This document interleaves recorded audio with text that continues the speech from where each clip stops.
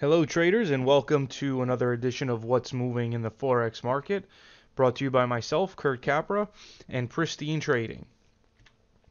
As always, please keep in mind that all comments are for instructional and educational purposes only and should not be construed as investment advice. Let's take a look at the charts here, and I want to first start off with US dollar yen.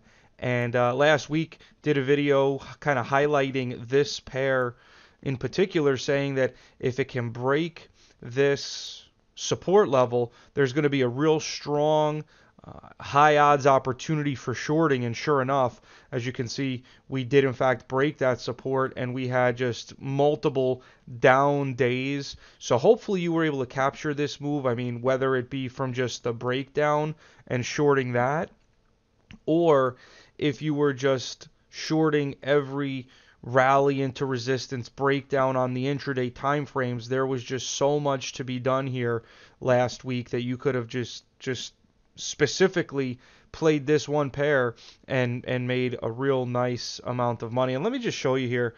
Here's the 4 hour, here's your break, and then just again beautiful movement lower. You had a nice breakdown here. You had some nice follow through lower, couple continuation patterns, another sell setup there. So all in all, I mean, this is just the 4 hour, and of course, as you drill down to smaller and smaller time frames, you'll see even more opportunity to where you could have gotten on board, added to positions while continuing to manage and reducing the size at other times to generate more of an income. But be that all as it may, hopefully you were able to capture this move down. At this point now, looks like we're getting a little bit of a rest here. You can see we're starting this Monday morning off with a little bit of a bounce, which is to be expected. I mean, shoot, we had multiple days down, increasing in range. So a little bounce here is to be expected, but overall, again, the longer term bias is still lower. And you can go back and look at last week's video to see why that is, but still definitely looking at this to move lower longer term. All right, so with that, let's take a look at Euro US dollar here today. It's kind of going to be the one that we're going to highlight for this video. And as you can see, really nice move up from this pullback. Actually, in the video 2 weeks ago, we spoke about this setup here and the potential for it to move higher. So again, of course, you could go back and look at that if you want. But in any case, strong move up. It's been going sideways all last week. At this point, if it can break above these highs, then I'm going to look for this to move higher. Really not look. I wouldn't look to do much if it breaks down because the trend is up right now. So I'm not going to look to short within a longer time frames uptrend. So my primary focus, my primary bias would be looking to get long here.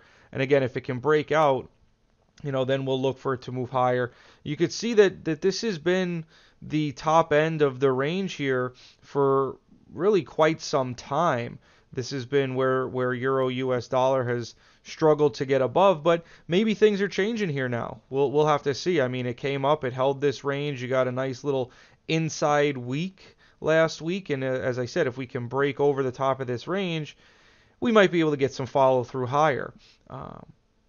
On the other hand, if it breaks under the range, maybe it does start to fall back down, but as I said, I wouldn't be looking to do anything really from a swing perspective. If I was to look at getting short Euro US dollar, it'd be on an intraday trade only, looking to take advantage of the range.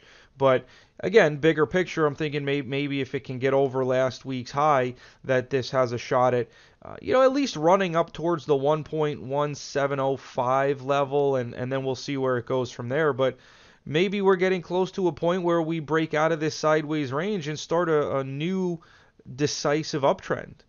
That is something which is very possible. Looking at the monthly chart, you can see here it's just kind of been sitting here for what feels like an eternity, but at the same time, I mean, you got to realize and look at where it came from. And here we had, something like over 8 consecutive down months. So to be getting a little bit of a rest here really isn't that abnormal.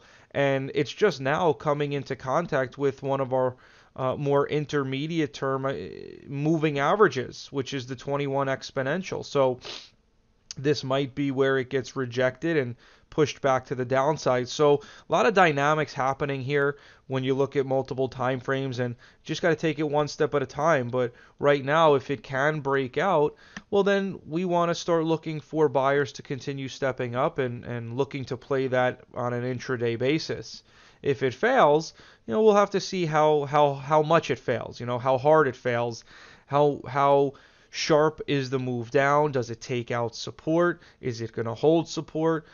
Things of that nature will become important questions to have answered should it, as I said, move lower. But that's going to be the one to keep an eye on. There are other things going on with other pairs, but I just wanted to highlight this one.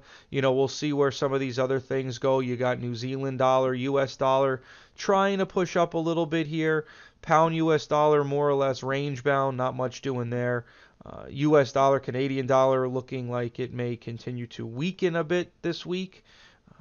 But as I said, this was the one I wanted to highlight for the pattern and where we may be headed. But with that said, guys, again, Pristine offers a number of webinars each and every single week, so I certainly invite you and encourage you to join us. You can see some of the webinars we've got this week, and then, of course, go to www.pristine.com for the full schedule, and we'd love to have you there and asking any and all questions you may have. So, again, hopefully we'll see you there, but if not, maybe in another upcoming webinar. But either way, make sure to like, comment, and subscribe so that you can receive future updates and videos that we do here at Pristine going forward. So, as always, stay confident, stay disciplined, and stay patient. And we'll talk to you again soon.